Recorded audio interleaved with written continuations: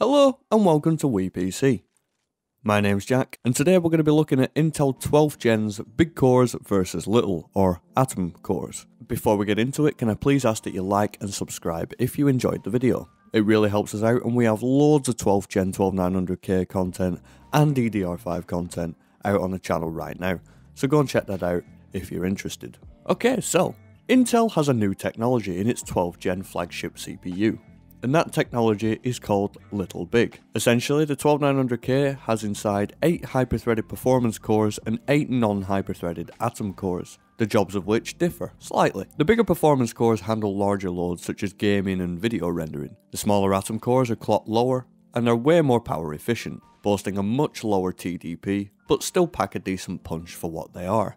These cores handle lower intensity tasks like video playback, word processing, and web browsing. Instead of getting the heavy power hungry cores to do everything all the time, all the little cores handle the lower end stuff, so we're not wasting much power. Cool tech. This might seem like a bit of a pointless benchmark. Performance cores versus big cores. Obviously the performance cores are going to win, but I'm just doing this for fun, and the results may actually surprise you. So let's kick these benchmarks off then. First we have control, and you can see the light load being shared between all 8 big cores. Of course, I don't have enough room to display threads too, but here we are. Same story on the little cores, but the atom cores do have a single performance core to utilise. The results are average FPS of 133, 1% of 109 and 0.1% of 97 for the big cores, and 127 FPS average, 1% of 97 and 0.1% of 49 for the little cores. 4K then, and you can see a very interesting utilisation pattern along the big cores. Not too sure why it's doing this, but Control isn't a very CPU intensive game, more graphical, and the little cores are just managing to keep up. Average FPS of 69, 1% of 59 and 0.1% of 23 for big cores, averages of 68, 1% of 57 and 0.1 of 53 for little cores. Some CSGO now. AWP Simulator is a surprisingly CPU bound game, and you can definitely see the difference in FPS here. Despite the little cores being much slower, they do manage to utilise the performance core and output a respectable FPS. Average of 358, 1% of 93, 0.1% of 50 for the big cores, and averages of 297, 1% of 112 and 0.1% of 59 for the little cores. And in 4K, we see a very similar story, although I do see a much heavier usage on the CPU with the little cores than I do big cores. Almost double. Interesting. The little cores do seem to have to work a lot harder to chuck out some decent frames. Average FPS of 337, 1% of 131, 0.1% of 61 for the big cores, averages of 272, 1% of 93 and 0.1% of 56 for the little cores. Cyberpunk. And this game is so unoptimised it hurts. You can see again a similar story than in CSGO. The little cores are working just under twice as hard to keep things going, but it's just not quite enough. As the big cores do come out on top, averages of 98, 1% of 83, 0.1% of 79 for big cores, averages of 69, nice, 1% of 57 and 0.1% of 54 for the little cores. 4K now, and it's much of the same. The little cores doing very well but having to work a lot harder to keep up.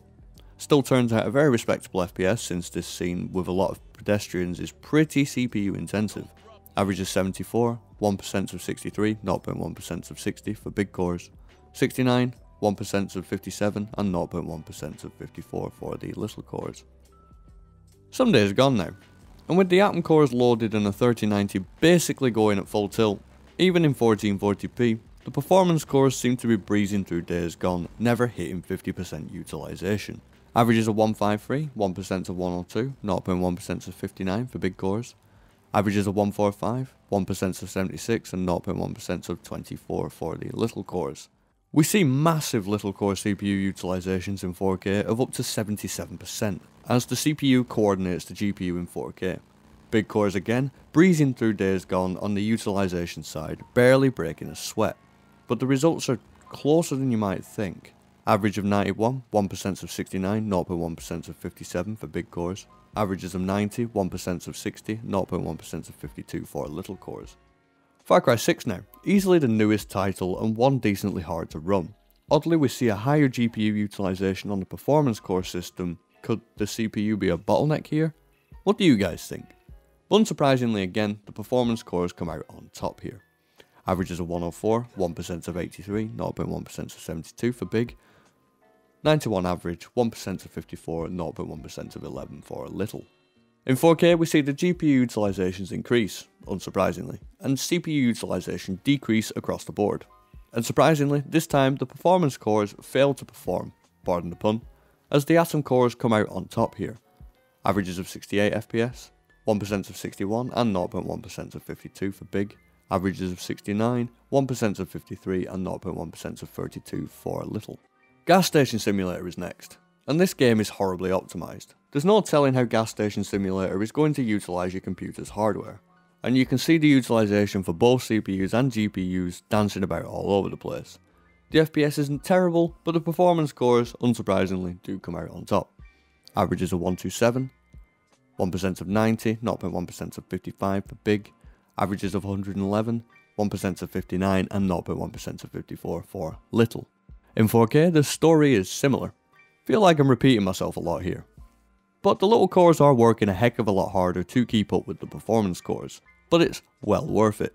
Kudos to the Little cores for only falling behind by 1 FPS. Average of 76, 1% of 58, 0.1% of 41 for Big, averages of 75, 1% of 48 and 0.1% of 13 for Little. New World is a game where CPU performance really matters, and it's going to be interesting to see here. Sorry, my 3090 was on fire.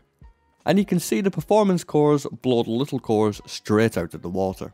Boom. Averages of 131, 1% of 76, 0.1% of 20 for Big. Averages of 84, 1% of 46 and 0.1% of 32 for Little. But for some reason in 4K, the Little cores do better in this footage. But that's because I did record the footage in bulk and forgot that time of day is a thing, and it affects performance. So I returned and redid the test later, just didn't record it, because I'm smart like that. The results are as follows. Averages of 77, 1% of 65, 0.1% of 17 for Big, averages of 69, 1% of 30 and 0.1% of 18 for Little. Hello Rust, love you, not really. The utilisation follows the same pattern we've seen all through the benchmark. But Rust seems to be where the performance cores really shine, as they output vastly more FPS here than the Little cores. Averages of 129, 1% of 87, 0.1% of 49 for Big, averages of 73, 1% of 15 and 0.1% of 6 for Little. Rust is a weird one. Because of a map and players and physics, the FPS can differ a lot, even if you're doing the exact same thing all the time. But that's not representative of real world, and that's what we do here. So, averages of 98, 1% of 76 and 0.1% of 44 for Big, average of 75, 1% of 13 and 0.1% of 7 for Little. Now here in the single core Cinebench benchmark, you may be inclined to believe that these results are illegitimate. But remember the single performance core we couldn't disable in the Little core benchmark? Well, it's here to haunt us again, and cheat for the Little cores, as we have to have one performance core running, we can't disable them all in the BIOS. So that's why the results are practically the same here. 1939 for Big cores and 1954 for the Little cores. It is a vastly different story in the multi-core benchmark, however. It's amazing to see just how much both Little and Big cores contribute towards the score. 18902 with just Big cores and 9202 with just Little cores. Don't be too quick to add them together though, you'd be counting a core twice, you can't just give them a score by adding them together. Still very interesting to see it separately though. Blender is up next. And it's unsurprising to see that the massively faster performance cores make very little work of the Blender BMW render, taking only 2 minutes and 10 seconds, whereas the Little Atom cores took a brew cooling 4 minutes and 26 seconds. Ouch. Well, this was it for my little experiment, I guess. Thank you very much for watching. Please like and subscribe to the channel if you enjoyed the video, and check out all our other 12th gen and DDR5 content here on the channel. This has been Jack from WePC, and I'll see you in the next one.